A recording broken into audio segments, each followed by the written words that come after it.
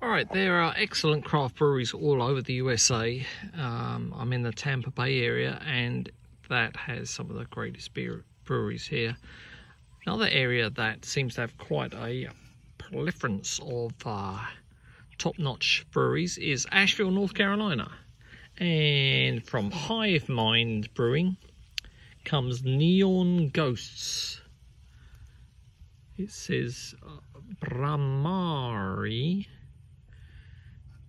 India Pale Ale, Hops, Mosaic and Eldorado, 6.4%. Drink immediately. Keep cold. Well,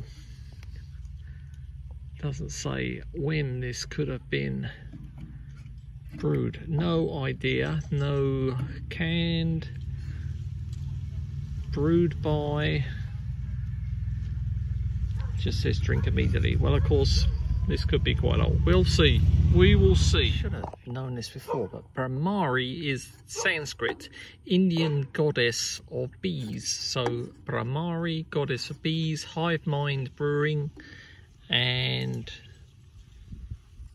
well, Neon Ghosts don't really have anything to do with bees today. But anyway, back to the beer. It looks like the first poured I thought maybe grapefruity, but now it just looks like an orange juice, doesn't it? No real head. Hope it isn't too old, but it just looks like orange juice.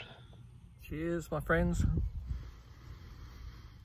It smells mildly citrusy.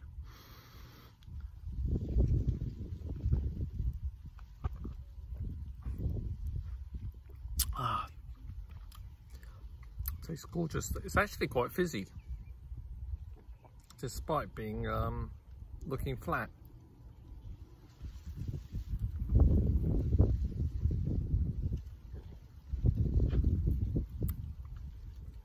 That's exquisite. Exquisite, chalky, mildly dry on the back end.